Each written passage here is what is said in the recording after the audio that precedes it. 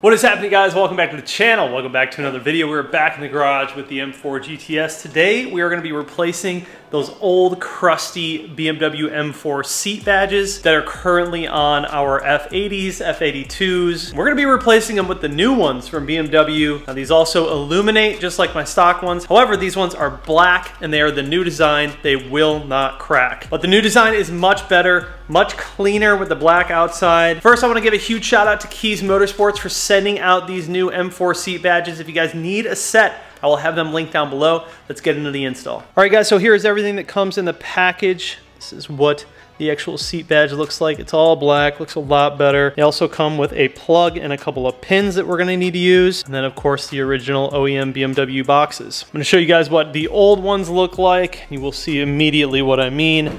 However, if you own an F8X car, you probably already know. And you can see how these just start to fail all along. These ones actually aren't terrible, but I've seen some really bad ones. It's starting to crack down here and then all over.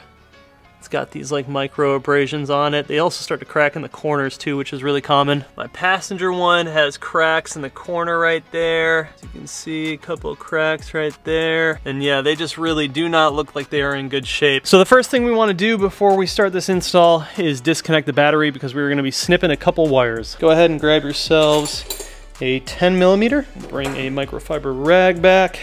Battery's going to be right back here.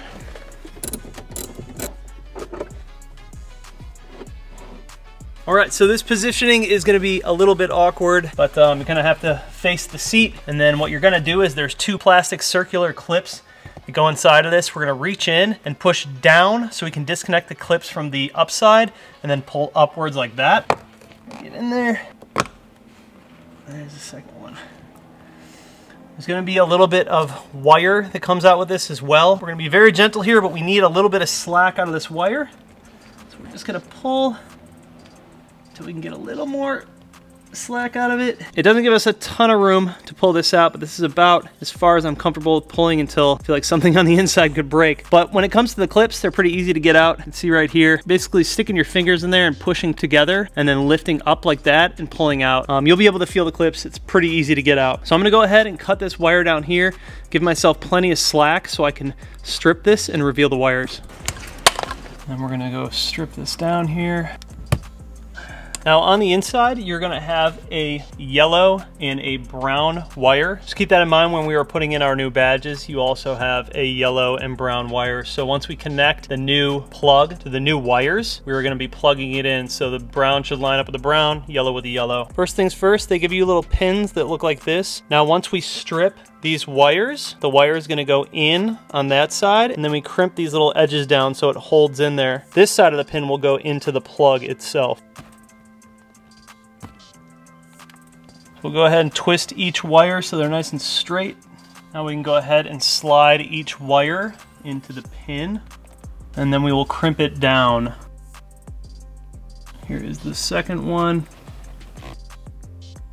So before we actually put these into the connector, that is what they should look like, just like that. And then we are given a connector piece like this, and this is where those pins are gonna go into. You're gonna hear an audible click once you actually slide them in. It only goes on to the new badge one way. And so you gotta make sure if your yellow right here is on my right, then my yellow needs to be on my right up there. So just keep in mind you put this in the right direction and that the colors match up. So a little locking latch on the edge right there. After we pop them in, we're gonna lock that down. Go ahead and slide those in.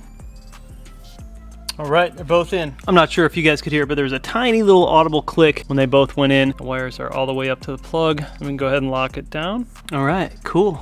That is it for that one. And we got it all good. We can just go ahead, fish this back into the seat, and then we can just insert it. Of course, the most satisfying part to all of this.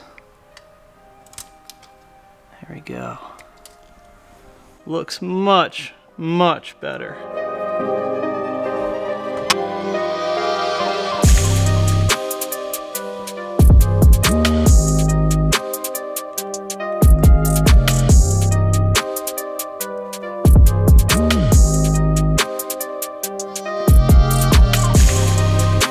All right, so it seems easy enough, but it is a awkward position to get these in, the little pins and the wiring with the plugs and everything. Kind of a pain in the butt. Just be patient, stick with it, you'll get it. I'm gonna go ahead and connect the battery. I'm gonna leave you guys up front. Tell me if they turn on so I know if they're actually working. All right, you guys gotta let me know.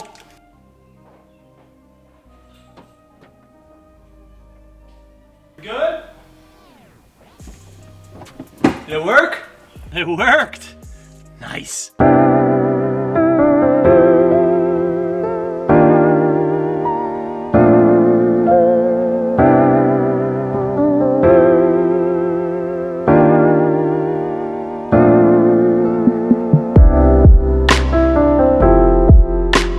Quite the dramatic difference. This one was actually separating on the bottom. I didn't even realize it. So I guarantee you, if you have an F8X with these seat badges, guaranteed they are starting to fail. This upgrade is a must. They also look really cool behind the windshield when you unlock the car. You just see the M4 glowing. All right, you guys, so that is gonna do it for today's video. This is a very, very easy install. It just takes a little bit of time and a little bit of patience with those pins, but if you stick with it, you'll get it. I'm gonna have everything linked down below. Again, a huge shout out to Keys Motorsports for sending out these seat badges. But just like that, we're gonna wrap this one up. Love y'all, see you in the next one. Peace.